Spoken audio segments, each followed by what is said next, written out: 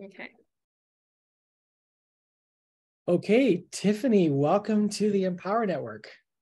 Hello, Amos, and hello to your community.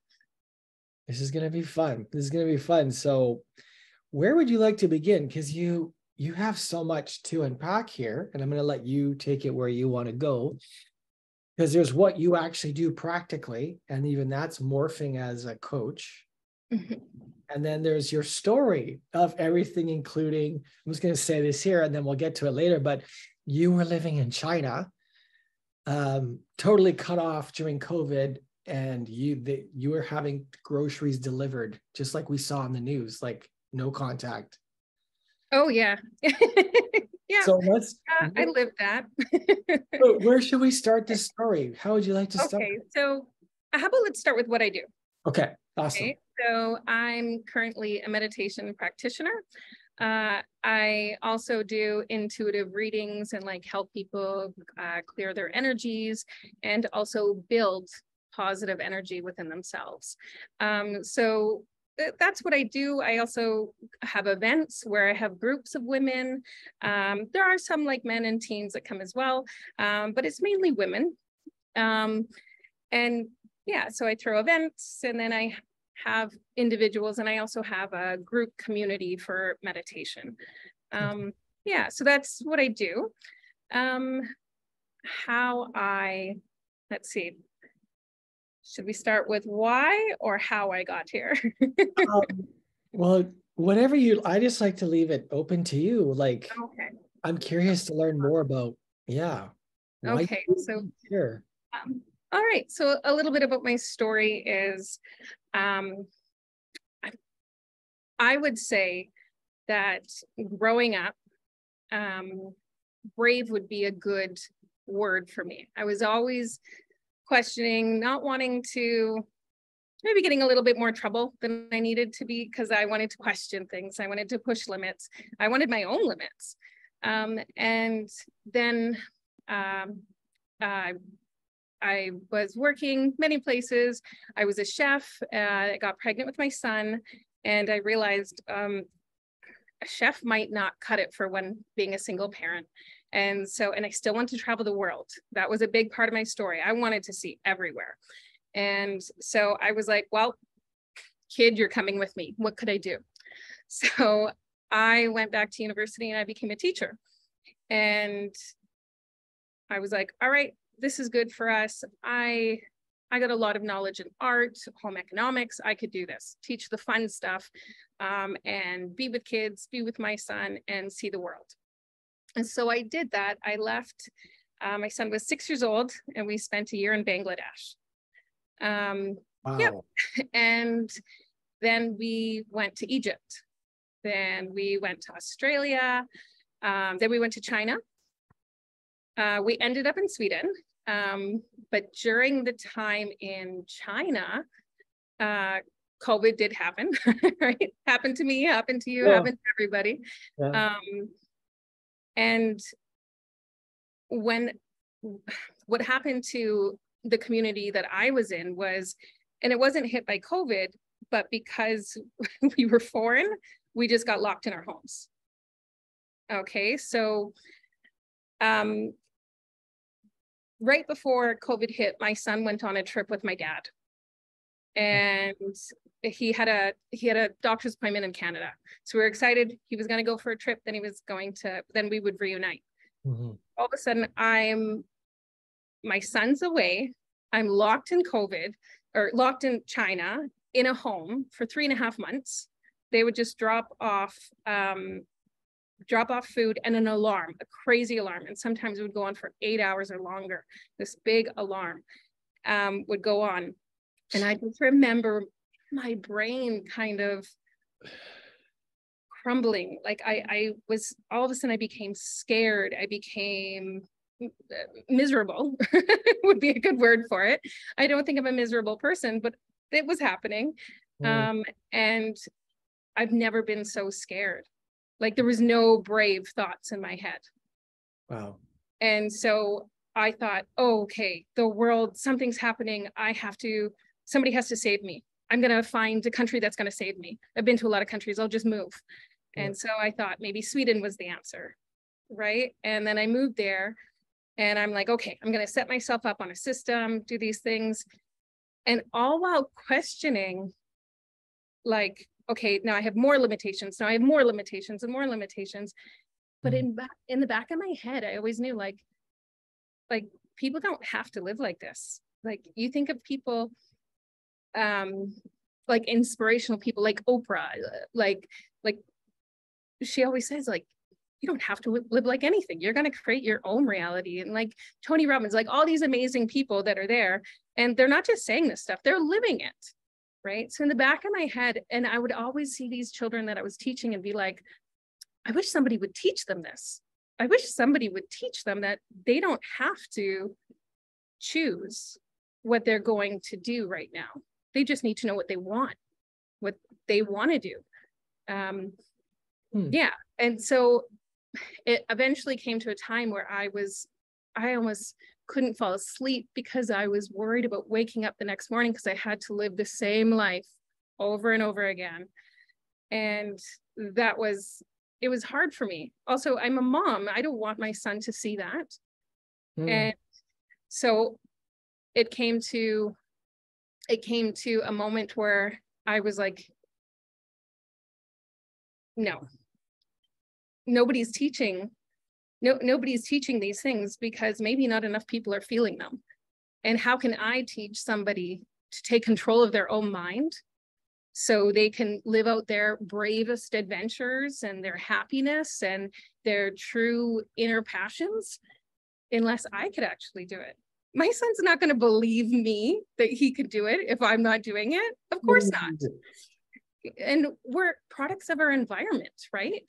So if that's the environment that we are creating for ourselves and others, that's the life we're going to be living.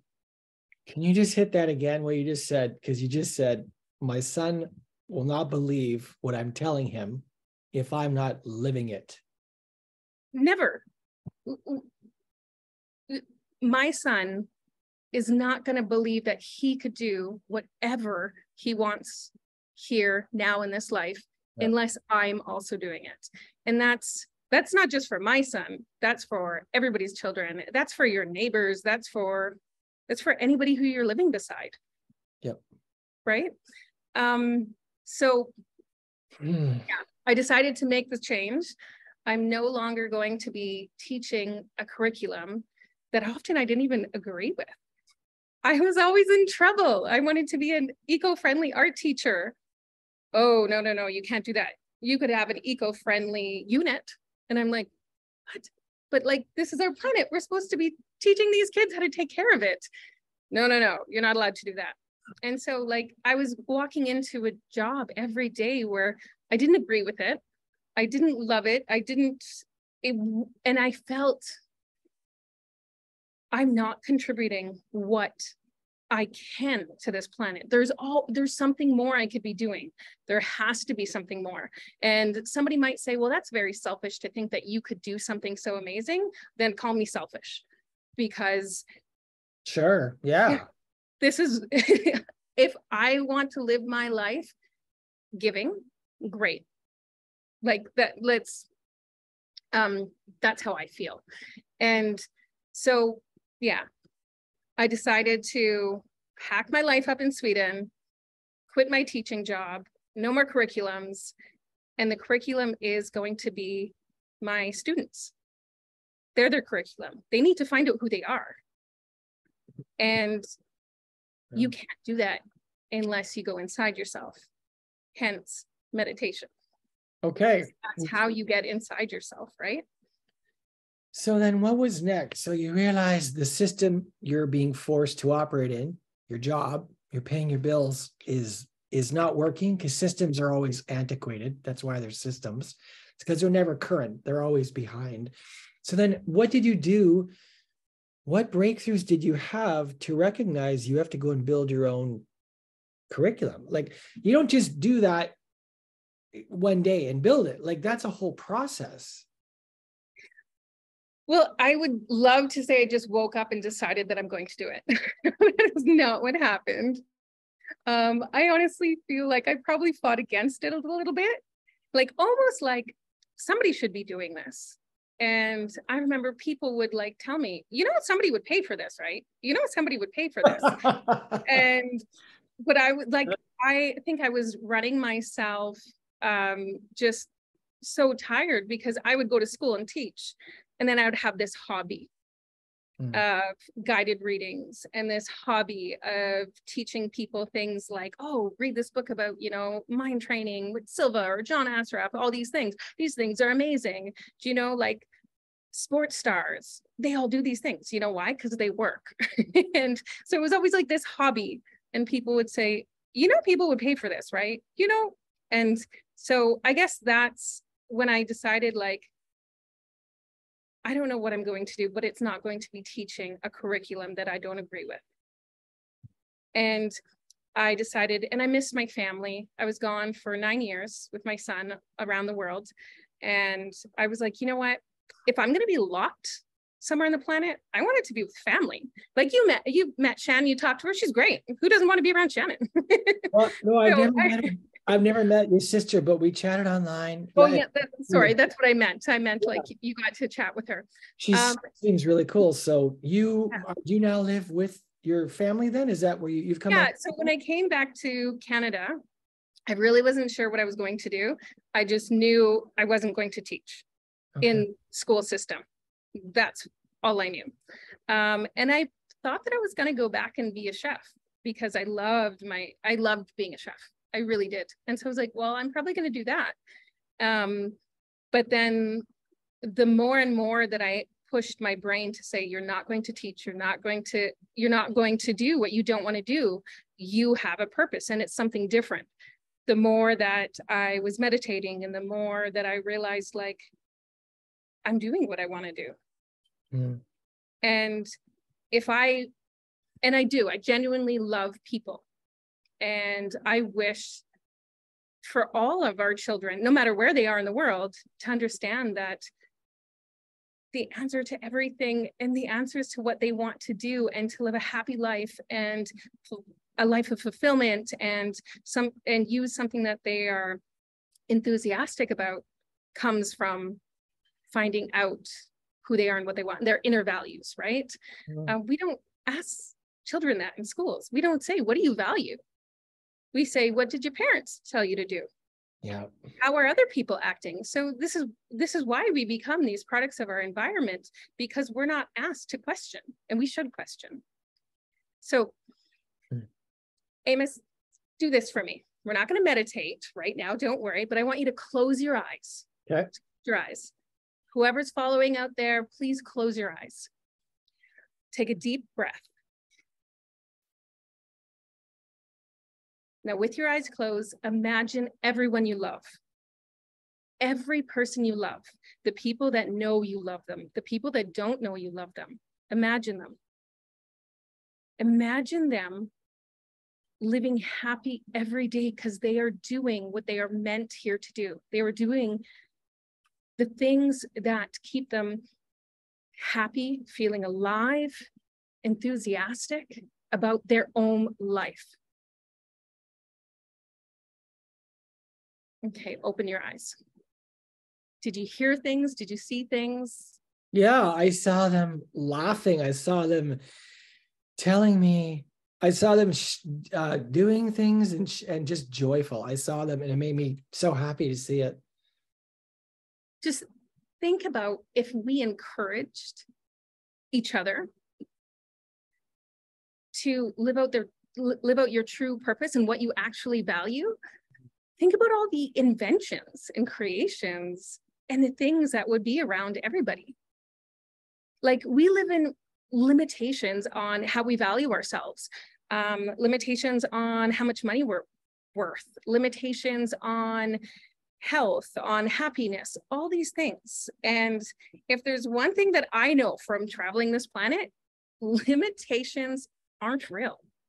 Now, I'm not talking about the laws of the universe like gravity. I'm talking about the limitations that we get from our parents, our grandparents, our neighbors, the government, our teachers.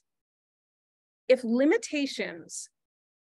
were meant to live by limitations, then we'd be living exactly the same around the planet, and we're not. True. We don't live in Russia. We don't live like we do in Sweden. Sweden's right next to Poland and they live it totally opposite.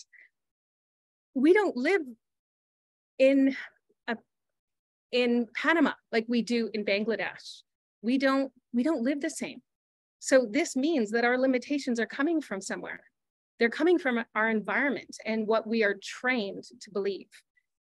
And the amazing thing about training means that we can be trained to do other things. Mm. And so with meditation, and meditation's a beautiful thing because it's not one of those things where you start off small and then get better and better and better. There's no mastery to meditation. It's ongoing. And one of the beautifulest things I feel is if you start off meditating and get what you feel is very good at it, it's just, you're almost meditating as you're standing, walking to school or to work or in the line at the grocery store. It's just going to become natural to you. Tiffany, can you define meditation as you see it? So are you meaning manifesting? Are you meaning visualization? Like, what do you specifically mean? Okay, so there's different types of meditation, right? So manifestation and visualization are huge. That's kind of where you want to get to, right? Meditation to start out is just calming the mind. And I don't mean going blank. We can't go blank. We think for a reason, right? We got brains, we got to use them. And so it's about calming the mind and asking yourself, am I happy right now? Calming the brain, getting out that noise, right? Getting out that noise from our environments and asking yourself, what am I? What do I truly desire? What do I value? What if you have a hard time doing that? What if there is a lot of, let's say, noise because you've been through stuff today, yesterday, there's pressing needs, there's legitimate concerns, there's trauma, there is a relationship breakdown. What do you tell the person that they're like, this sounds amazing, but I don't actually know what to do because their world is in chaos, even if it's just internally chaos? So Amos, remember how I said we're a product of our environment? If their environment is chaos, they need to slowly find a new environment. That's why there's groups out there. And choose a group that you're going to fit with to thrive. Okay, so for meditations, I wouldn't recommend anyone starting out and or just trying to get better at it to do it alone, because it's not going to work. That's not the right environment because your environment is still filled with chaos. So the environment that you need is one where maybe other people are meditating. Join an online challenge or an online group, a community where other people are doing the same things. You will never go against your environment. It's like your environment's always going to win. If everybody in your environment is always angry that they don't have enough money, guess what? You're going to be angry too. Can you park on that just a little bit longer? That principle, your environment is always going to win. So that's like the fish in the bowl and the water's dirty. You can try to get the dirt out of you, but the water around you is dirty. You either got to clean the water or get out of the bowl. So what have you found with people then? What are necessary steps that typically have to happen? Do they have to just find a tribe to belong to, or do they have to physically move out of a place, a relationship? How do they, is there always a rule about what's first? Okay, so some people are not going to like this. Ooh, I'm excited. I would bet on it that every time, all the time, it's to take responsibility that you're in that environment and you're part of that, and you're part of that creation. You need to take responsibility that you're in that environment and you're counting on that environment, and you're manifesting without knowing, I would say. And you like, humans are creatures of habit, right? So you have a habit of being in that environment, and there's parts of you that maybe feel safe in that environment. And it sounds kind of silly to say, well, somebody feels safe in unsafe environment or chaos, but we do. So the first step is you need to take responsibility that you're there, and it's, you built your own reality. And the only way into, I don't want to say new reality, but a new environment is to move yourself. And whether that's to read a book that's going to get you to the next steps. Like, oh, I feel I'm in an environment that always has unhealthy relationships. So read a book about healthy relationships and how to change over. You need to take those steps. I would say a huge step for myself and many people I know was to actually, that not even the first time meditating, but to meditate with the intention of calming yourself and bettering yourself to get better and better. So if you take responsibility that you are where you are because you have created that environment, then you can see where you can take steps to get out of that environment. And it's not going to happen overnight. It's not. That's why, like, I don't know if it was only John Astoreth that said this, but like how we have like two parts of our mind. One's Frankenstein, one's Einstein. You know, or like Frankenstein is there for a reason. He's supposed to protect us. But sometimes when Einstein questions, hey, I could be doing something else with my life, Frankenstein's going to be like, no, that sounds scary, right? Like, it's not going to happen overnight. That's why it's a process. That's why you, jump into a community, get a coach, because I know that I couldn't have done it without one, and I don't want to do it without one. I want support. I don't feel bad to say that I needed help out of this.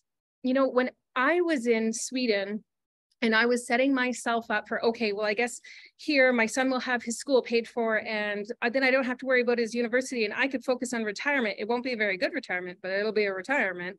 All these things going on in my head, I did need help. And the help that I needed may or may not have been with somebody that I loved and that really wanted to protect me, because they helped me create the environment that I was already in. Right? So I did need a little outside help. And I guess I'm going to say, look to like some people, whether they're famous or not, but look at their stories. They've always had amazing coaches behind them. They've always came from, you know what, I had to ask for help at some point because what I was doing wasn't working. I love what you're saying, Tiffany. Lance Roberts says, you have no fear, Tiffany. You are very inspiring. I love that you said something a few minutes ago. You said you have to take responsibility. For someone, because I've been there, who wants to play the victim and blame everyone else, even if everyone else has done legitimate things. I remember when I woke up, at some point in my 30s, I woke up and realized I played the victim and I was powerless because I was playing the victim. And the most powerful thing I could do was go, I somehow created this.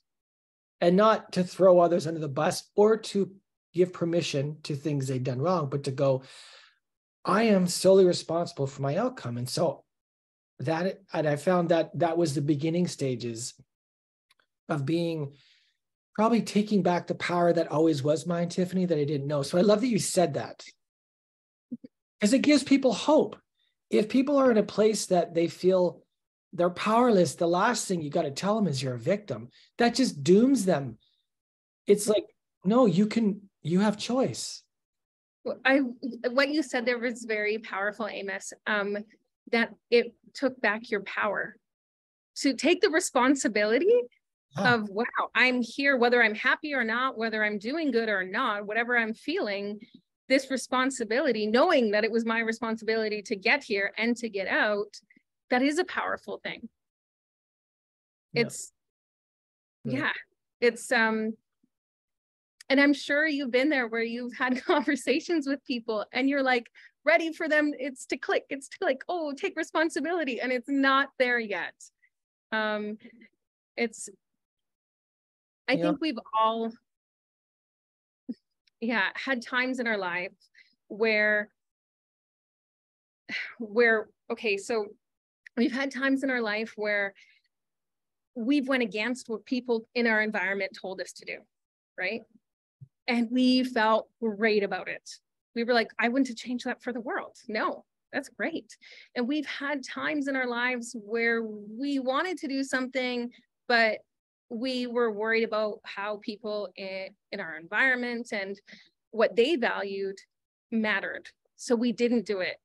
And those are the things that we're going to be like, oh, why didn't I take that opportunity? Why wasn't I brave enough? Why didn't I, that would have made me feel good or peaceful or happy or whatever it is, right? But it's those things, taking responsibility of your own actions and your whatever you're going to do, that is our power, right? And that's where we find out, because I know by speaking to people, no matter where they are on the planet, it doesn't matter.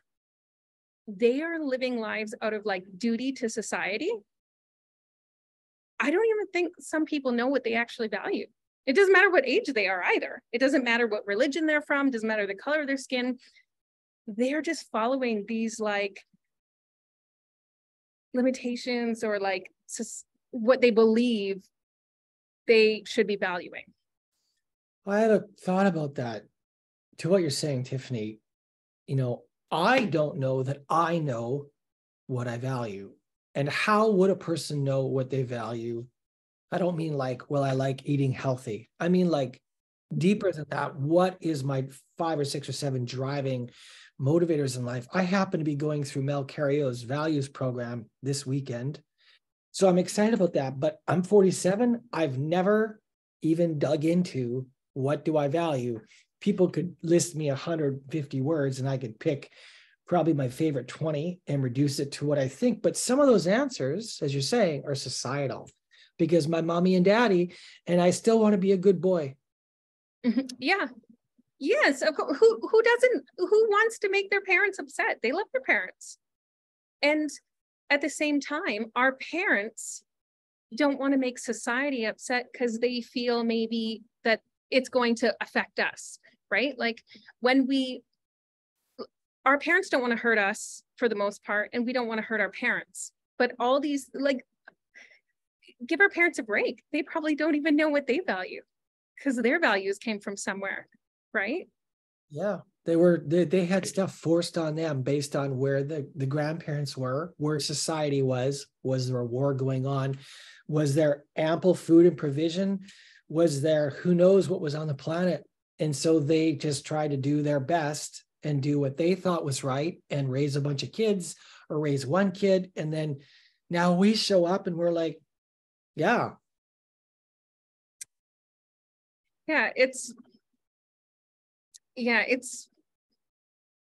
to give our parents a break and our grandparents. Sounds like we got to give ourselves a break too, because when you realize, like I have, like that you don't really know that you know what you value, you think you do, but when it really comes down to it, how do you know the inner programming if you've never gone through a process that unveils it and takes off the noise, as you say, the noise? Well, I don't think you do. I think you need that process. I think you need to sit with yourself and go inside yourself to ask yourself. And like the answers are there. The answers are always there.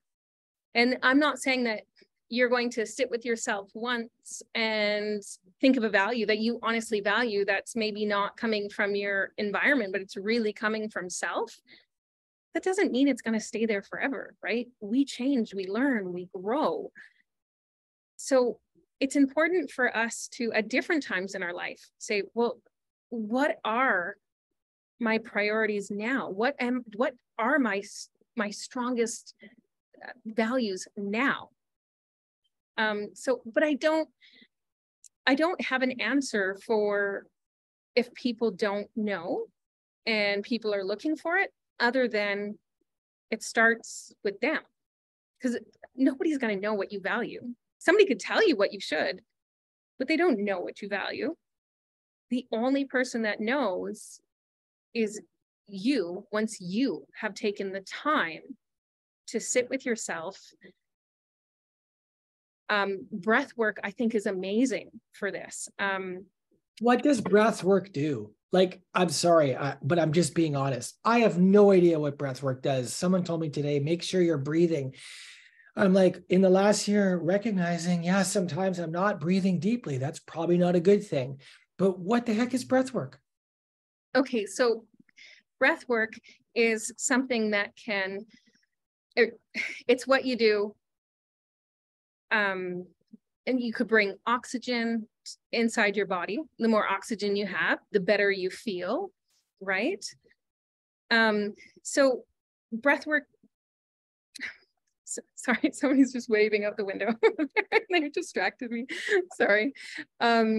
So breath work to me is a time to sit with yourself and actually hold, you could, there's so many different ways of breath work, but you can take a deep breath in and hold it for as long as you can. And then you're breathing out for even longer than you breathed in. And then you're holding. And in those holds, what happens to like the inside of you is you're feeling more calm, relaxed, and that's when your brain can actually help you answer the questions that you want, right? You're not going to answer the questions that you have with everything spinning around. So does it help get you into that place where you can receive or solve or discover? Is that what it does? Yes. So it calms you, among other things, and allows you to reflect. That's probably the wrong term, but is that kind of correct? I would say so. I would say that meditation's not going to be the same for me and my breath work. I might come out with different feelings than you will, just like the next person. That's why it's not, I do believe that everybody should be meditating, but it's not a one size fit all. Yeah. It's not what's going to, meditation has so many benefits, health benefits, emotional benefits. The list goes on and on, sleeping benefits, everything. And it helps you remember things, like all these things. But the breath work and getting into yourself, it's not a one time, it's not a one time fits all or a one size fits all for everyone. Okay. I think it might be your mama, Terry Roberts. Is that your mama or no? Oh, there's my mom. Yeah. Awesome. She says, Tiffany is one brave and independent woman. I love her. I'm so proud to be her mama. Wow. What words. Thanks, Mom. I'm learning so much from her. I love that Tiffany makes me question myself. And Melissa says, helps to release, then receive. What a gift that, for your mom to tell you that you inspire her to question herself. What a gift you can give your parent. Because your parent, they gave you life, and now you're giving them life. It's an amazing bond that we have with our family, right? I love you, Mom. Back to one thing about, like, I guess one reason about like starting this journey is I remember in Sweden, I just was like, okay, to my son. Like we're very close. It's just been me and him traveling, doing our own thing. And I just remember being like, okay, well, you know what? Sweden really wasn't the answer. I came here because I was scared. This wasn't for us. And then I was like, okay, so let's go home. Like, we're going to be stuck somewhere. Let's go with family.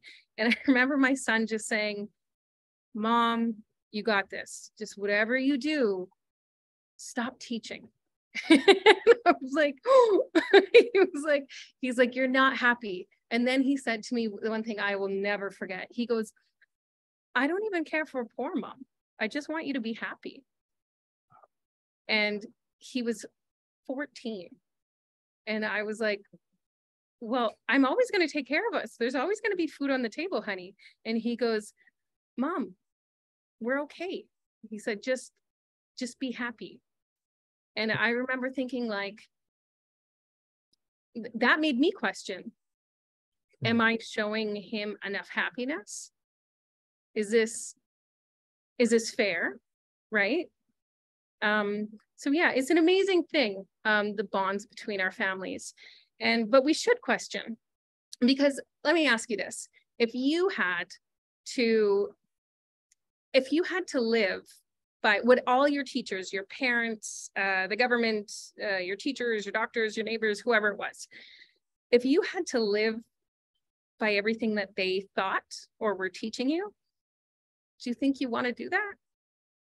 No, not a chance. Yeah, but like most people would say, I would change a few things. And it doesn't mean, it's not taking anything away from our teachers, our parents, whoever we feel is looking after us and teaching us. But we would change things, and we should be encouraged to question. It doesn't, like, you hear people say, oh, my legacy are my children. No, they're not. That's not your legacy. Your children aren't you. Your children can learn from you. And they could go on and to do amazing things, their own things. They're not yours to say that. You should be creating your own, right? But you can't do that unless you know what you actually value, what your contribution to your life here, now, to society, the planet, where, however you want to call it. You need to figure out what you actually value. What are your inner values? And then what are you enthusiastic about, and run with it, because that should be your contribution. That should be your legacy. I love that you said that, and I love that you said that about your son. I wonder if it's both going hand in hand. It's like, what lights you up? Make sure you spend most of your time doing things that light you up. And on the other hand, are you making your interactions with others, whether they're family or not, are you ensuring it's fun for them, so that we're not being a drain on people? So if we do both those things, found out what matters most, and spent most of our life doing things that lit us up, we would be glowing on the planet. And if we always ensured that in every interaction, we're ensuring it's fun for others, we're looking out for them too. Wow, that would be powerful, Tiffany. Yeah, and like everybody could, be that Einstein, right? Can we talk about how people should connect with you? I'm going to be tagging you in this, and you've delivered so much value. You've also this has been healing for me today. So I want to say from my heart, thank you. I really needed this today. And I'm sure others watching, really, when they watch, they're going to get a lot of stuff from this. So I want to make sure people connect with you. So how would you like them to connect with you? Well, first, thank you for letting me be here in your community today, Amos, and thank you to anyone who's watching or watches the replay. So to connect with me, I am on Facebook, Tiffinnea Roberts, and I'm also on Facebook for Intuitive Energy Academy. So I do have, I think, connection to wildflower readings, which I also have, but I'm trying to move it all into one community.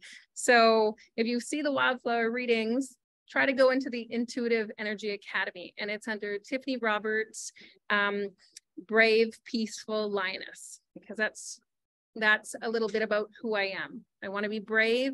I'm pretty peaceful, and I want to go after things, right? So I want to have a little mixture of both. So yeah, on Facebook mostly. I also have, you'll see that this Saturday, I have a masterclass. So anybody who wants to follow that, that's great. And of course, they could join me in the meditation community. Me and my family, we put out free Monday meditations every Monday live. And then I have some other groups and communities that people could join as well. Fun. Yeah. Or they could email me, intuitiveenergyacademy@gmail.com. Yeah, and it gives links to everything. Well, I want to thank you for being here, Tiffany. This was tremendous. Thank you for having me. I need to add, Autumn, it says Autumn Roberts. Is that? Yeah, it's for some reason it won't change. I've changed the name, I don't know how many times. It just won't change. I don't know. I got to figure it out. Alias. It's alias. It's fun. If you have been watching the Empower Network, you've been watching Tiffinnea Roberts deliver a very heartfelt and empowering message to make sure that you know and find out, or find someone to help you find out what you deeply value, not what your parents or society or even well-meaning whatever tried to put on you, because they could have had the same thing happen to them. She's been encouraging you to find out what you value, make sure you stay in that fun play zone of your creative genius. And at the same time, make sure that in all your transactions, you're ensuring that your others are really having fun when they play with you. That is a beautiful blend. That's a beautiful blend. I'm going to take that. Life is supposed to be fun. We're like, that's why I'm here. I love it. Well, thank you, Tiffany, for being here. I hope you have an amazing day. Anyone who's watching this, thank you so much for watching and being in the Empower Network. And Tiffany, I'll message you after this. Thanks so much. Awesome. Thank you. Bye for now, Imus. Bye, everyone.